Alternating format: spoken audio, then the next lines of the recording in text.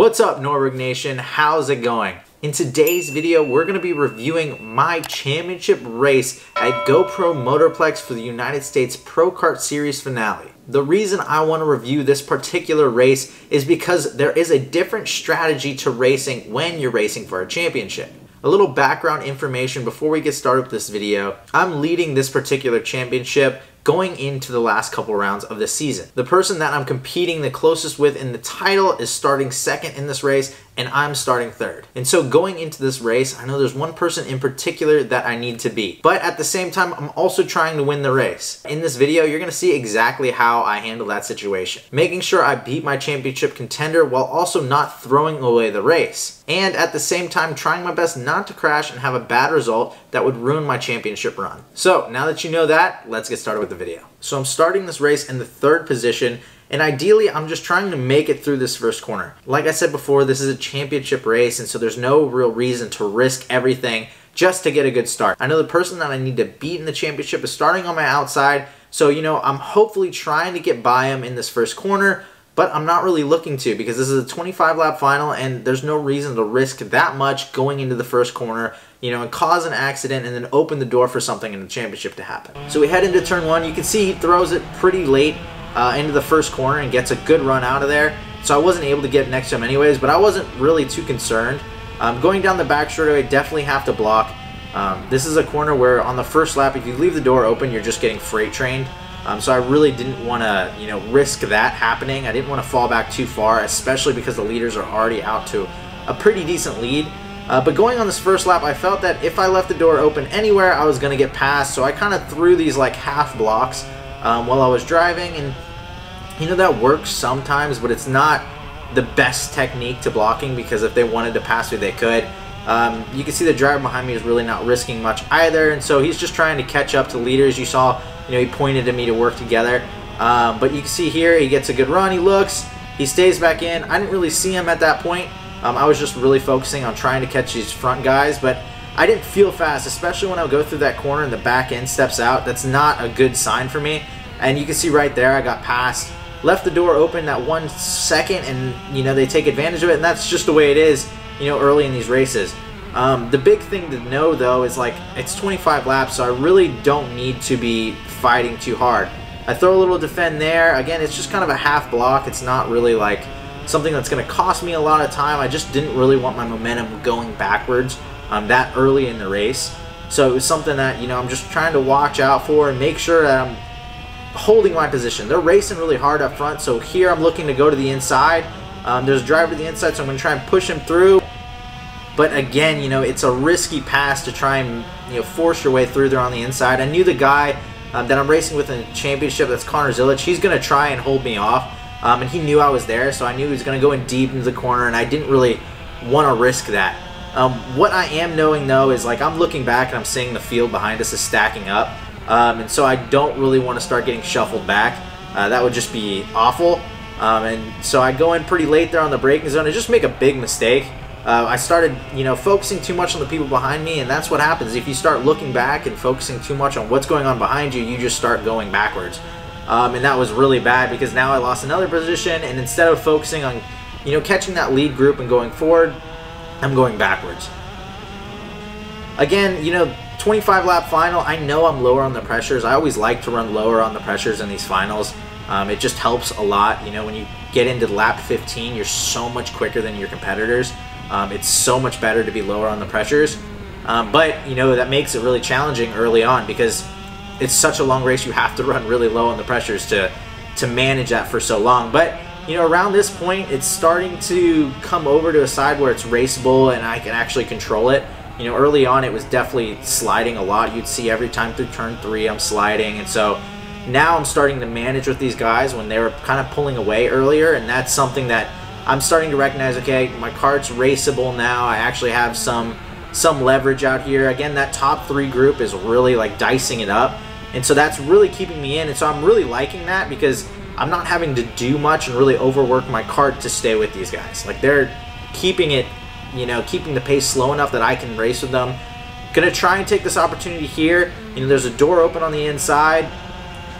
And I have it But realistically, I probably could have driven that driver, into the dirt and really forced him off the racetrack, but I didn't want to, again, because it's the championship race. There's no real reason to risk so much right now, this early in the race. I mean, we're only lap 5 or 6, and there's no real reason to be, trying to hold the outside. You see he slows up there in the center of the corner, and that really messed me up because I didn't get by him, and now I've got this driver behind me that's, trying to get by me. So I pass him, and then I overshoot the pass, again, just trying too hard too early, and then I just have to let both of those drivers by.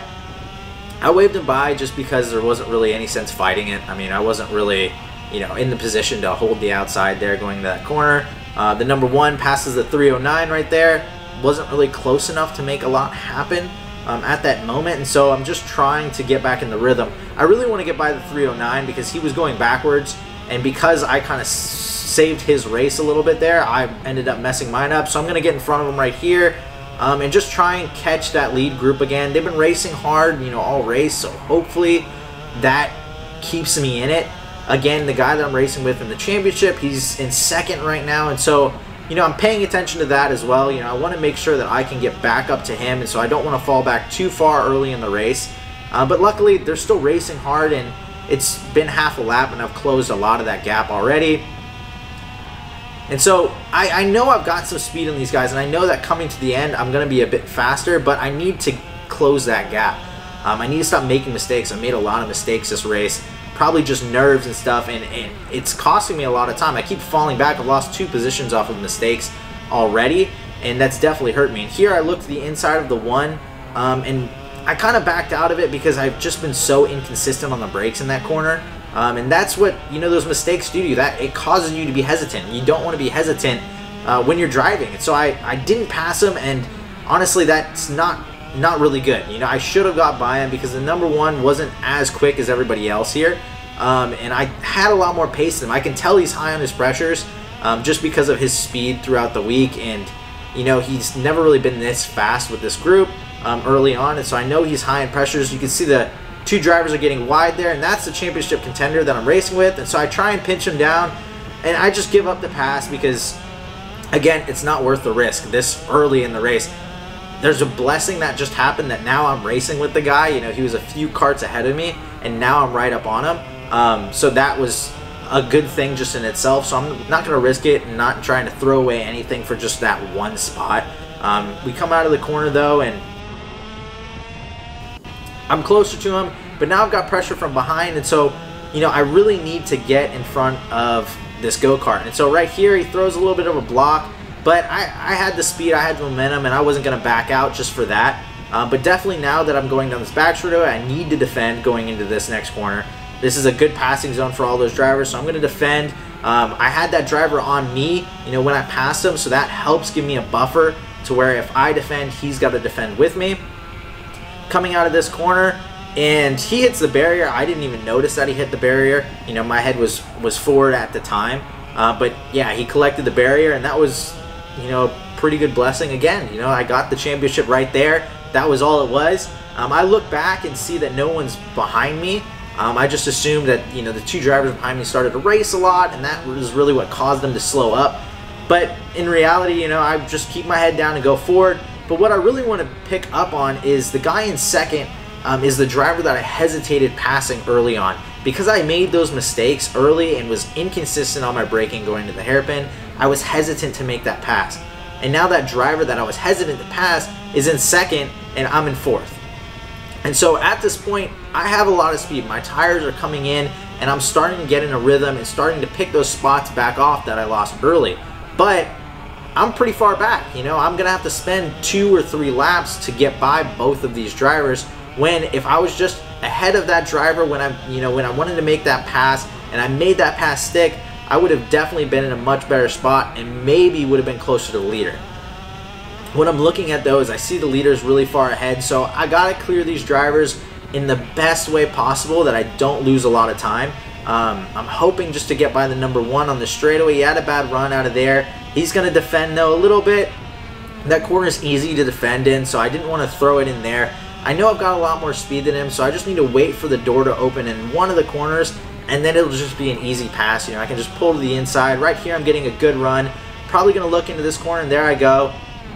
Easy pass into there, and wasn't really concerned about him coming back because, like I said earlier, I kind of knew he was on higher tire pressure.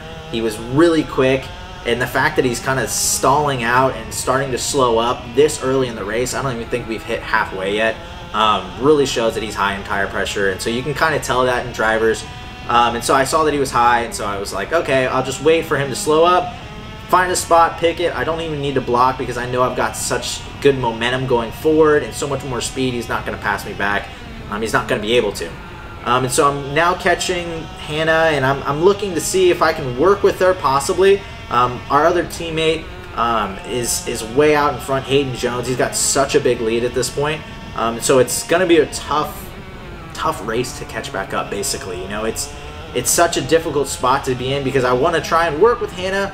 The 308 there, I want to try and work with her and get forward and try and, you know, catch him. But at the same time, it's hard to work in these conditions like that. You know, you don't know. She made a little mistake there, and so now I go to the inside, and so you don't know who's really the faster driver out front until you switch positions. But switching positions slows you up quite a bit, so you kind of have a catch-22 there where you want to push and you want to be a good teammate and try and catch the leader, but at the same time you don't want to lose time passing, and then that ending up, you know, ruining your race. So I ended up going back by. She made a mistake, so it was an easy time to get by without losing a lot of time.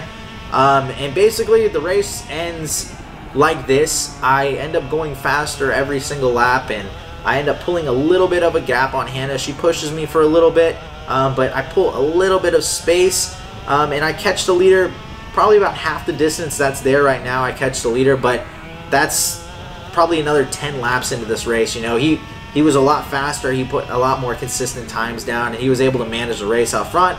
He drove a great race and drove really well, and so, you know, props to Hayden Jones on winning that race.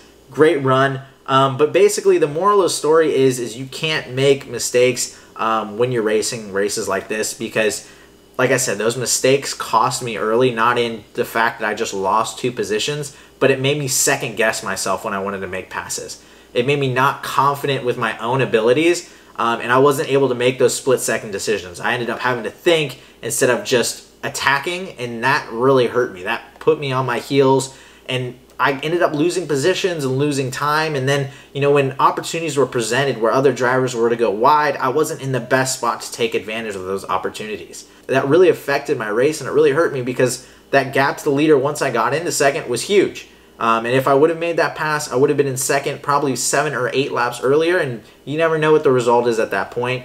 Might have been able to close the gap. But as far as the championship goes, it was a good championship. You know, I still was able to win the championship. When it comes to championship racing, you know, you have to play it safe because a crash is way worse than just finishing behind the person that you're trying to beat. So you have to manage that, and you have to, you know, make all of those calculated risks while you're out there. So there you guys have it. That's a race review of a championship race when you're racing for the championship title. There's a lot of different strategies and things that you're thinking about while you're out there, and that affects how you drive quite a bit. Like you saw in the video, there's a ton of split-second decisions that I made that really affected the outcome of my race. All those decisions had the championship in mind, and that can really affect your race if you don't race correctly. So thank you guys so much for watching this video. Please make sure to like and subscribe to the channel. Comment down below any questions you guys have about championship racing and how you should address your final race going into a championship. Like I say in every video, make sure to follow me on my Instagram, my Facebook, and my TikTok.